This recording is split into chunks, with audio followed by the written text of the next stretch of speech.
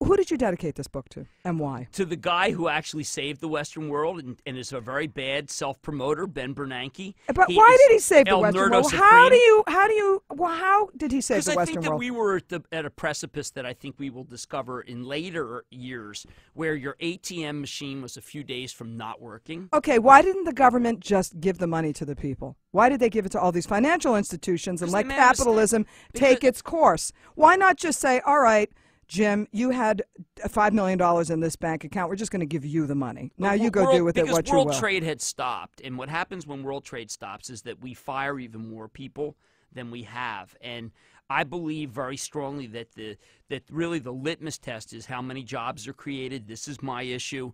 And we would have lost not just 10% unemployment. We'd probably be at 20 to 25% unemployment. Well, don't you think we are? I think that's the real number. Because I think they're lying. You know, 10%. What is 10% means 20%. I've done a lot of work about what the actual number is, and it is closer to 17, 18% because a lot of people have given up. Yeah. And I can show you some pretty good stuff on that because it's a big issue for me, and you're dead right. It's a big issue. You're dead right. Okay. All right. And not getting any better.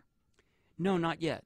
That's true. Yeah. Not yet. And I don't see it getting better. Well, look, I would tell you that Washington's not doing its part. I would tell you that the health care debate, however you think it should be resolved, is freezing a lot of companies from and also hurting job and company formation.